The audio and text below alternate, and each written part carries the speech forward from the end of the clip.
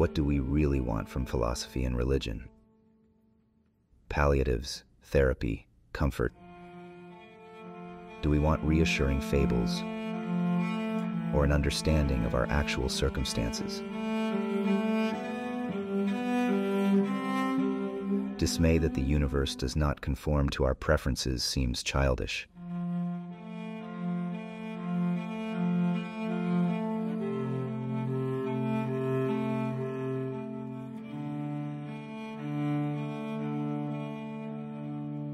You might think that grown-ups would be ashamed to put such disappointments into print.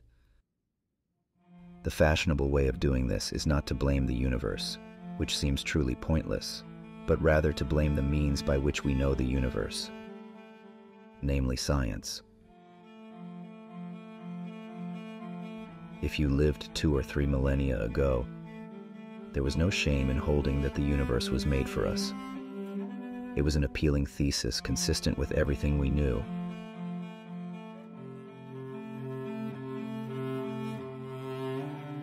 It was what the most learned among us taught without qualification. But we have found out much since then. Defending such a position today amounts to willful disregard of the evidence and a flight from self-knowledge. We long to be here for a purpose, even though, despite much self-deception, none is evident. Once we overcome our fear of being tiny, we find ourselves on the threshold of a vast and awesome universe that utterly dwarfs, in time, in space, and in potential, the tidy anthropocentric proscenium of our ancestors. We gaze across billions of light-years of space to view the universe shortly after the Big Bang and plumb the fine structure of matter.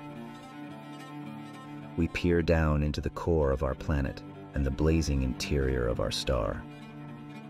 We read the genetic language in which is written the diverse skills and propensities of every being on Earth. We uncover hidden chapters in the record of our own origins, and with some anguish better understand our nature and prospects. We invent and refine agriculture without which almost all of us would starve to death.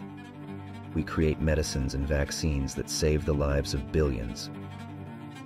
We communicate at the speed of light and whip around the Earth in an hour and a half.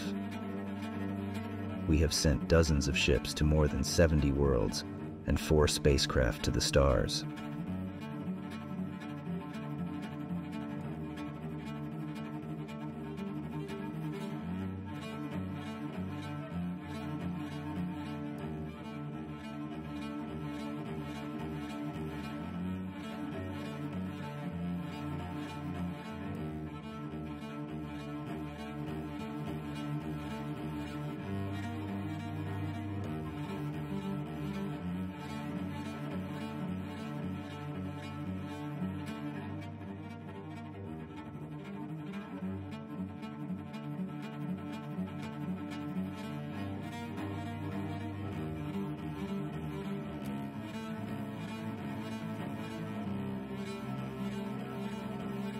How much more satisfying had we been placed in a garden custom-made for us, its other occupants put there for us to use as we saw fit. There is a celebrated story in the Western tradition like this, except that not quite everything was there for us. There was one particular tree of which we were not to partake, a tree of knowledge. Knowledge and understanding and wisdom were forbidden to us in this story. We were to be kept ignorant, but we couldn't help ourselves. We were starving for knowledge, created hungry, you might say. This was the origin of all our troubles. In particular, it is why we no longer live in a garden. We found out too much.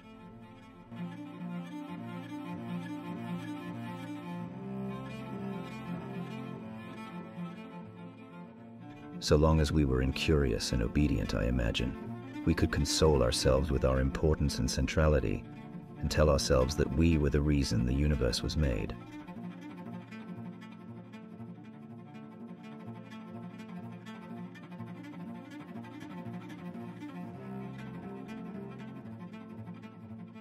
As we began to indulge our curiosity, though, to explore, to learn how the universe really is, we expelled ourselves from Eden. Angels with a flaming sword were set as sentries at the gates of paradise to bar our return.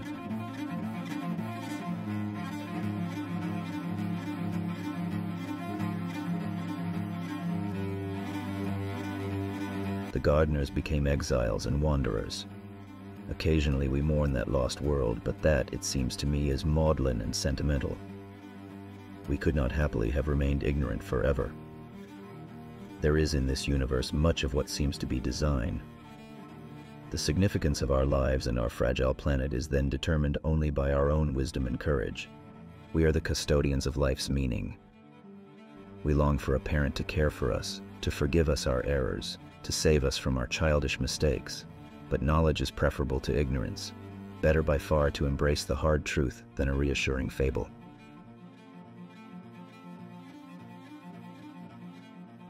If we crave some cosmic purpose, then let us find ourselves a worthy goal.